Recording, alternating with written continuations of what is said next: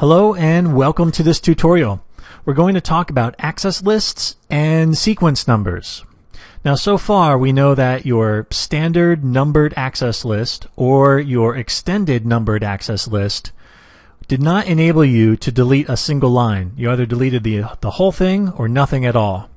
And then we talked about the named access list, which did enable you to delete single lines without deleting the entire access list. Well, that was great, and I think the numbered access list got jealous because after a while, the editing options on a numbered access list were upgraded. They were enhanced. And this enhancement comes in the form of a sequence number. So basically, a sequence number is used with an access list, a numbered access list, in order to identify each statement within the access list. So there's a number. Each one gets its own number. Now, because you can now reference a statement within an access list by that sequence number, we're now enabled to delete individual statements, just like a named access list. Also, the sequence number allows us to add a new statement anywhere within the access list. So you know by default if you add a new line to an access list, it's placed at the bottom. Well, now, by referencing a sequence number, we can put that new statement anywhere. We could put it at the top, in the middle, second to last, or last. We could do whatever we want. So we have a lot more flexibility now. So let's start off by taking a look at the structure of an access list when we create it with a sequence number. So it begins by using the same command that we just learned for the named access list. In other words, the IP access list command. So nothing new. And then we have to, again, state if we want this to be an extended or a standard access list. And then comes the difference. Instead of listing a name, we just list a number. And this number will identify the entire access list. Now once we do this, we're put into access list configuration mode, just like before. And then we go ahead and create all of our permit and deny statements. So far everything's the same. And if we wanted to go ahead and then apply this access list, we would still use the IP access group command and reference this particular access list and then state whether it's inbound or outbound. All of that remains the same. However, when we look at the access list and we edit it, that's when the differences come in, and that's when we see the sequence numbers. So let's go ahead and jump on a router and actually do this. Okay. So let's jump into configuration mode, and we'll start off by issuing the IP access list command.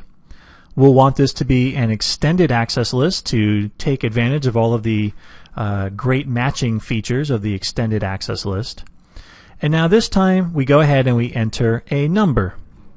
Now if we take a look at our parameters here, you can see we still have the option to make this a named access list, but because we've already said this is an extended, if we do choose a number, the router already knows the two ranges that we have to choose from, just like a regular extended access list.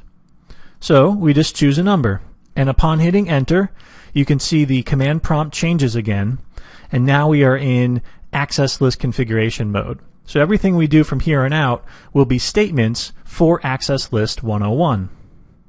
So let's create a few statements.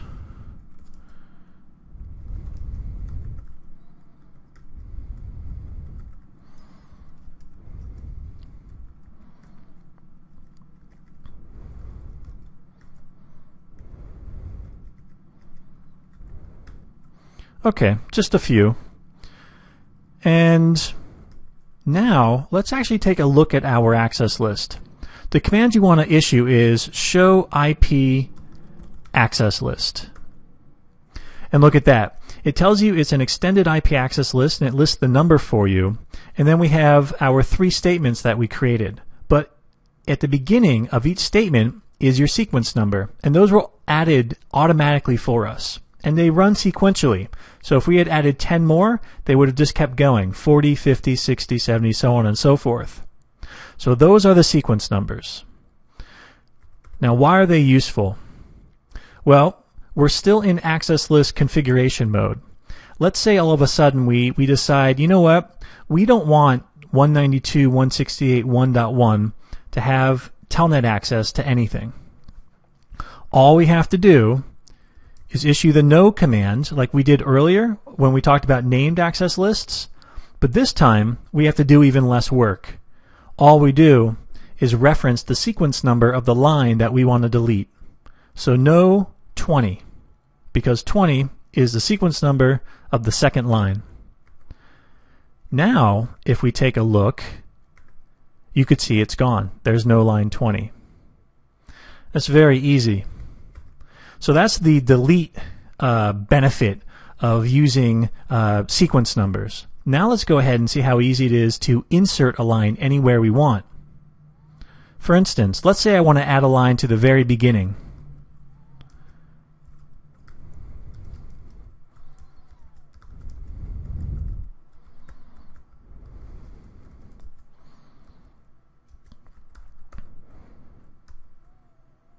So there we go. And let's take a look now at our new access list.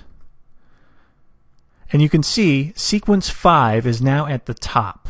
So when I added this line, the first thing I did was specify the sequence number, and that would determine where in the access list it would be inserted. I could have chosen 15, I could have chosen 35, and I could have chosen the number 4, the number 3, the number 2, the number 11, any number you want. It's generally a good idea to leave some room between your statements, usually in increments of 5. That way, if you ever need to come back and add something, you have some room to do it. Okay? Okay, let's summarize what we covered. We now know that we can create a numbered access list which has sequence numbers, and because of that, we can edit it, remove individual lines, or insert individual lines anywhere we want. And we do this by using the IP access list command, the same one used to create a named access list. However, instead of a name, we put a number. Now the sequence numbers are added automatically when we create an access list, or if we wanted to, we could add them manually. We use the sequence numbers when we want to edit the access list. So when we want to delete a line, or when we want to insert a line into a specific position into the access list, we use a reference number to do that. And then a great way to confirm your configuration, besides looking at the running configuration, is to issue the show IP access list command. And this will tell you how your access list looks, and you'll see the sequence numbers listed next to each statement in the access list. Okay, so that's it. That is how to configure a numbered access list with sequence numbers. Thanks for watching.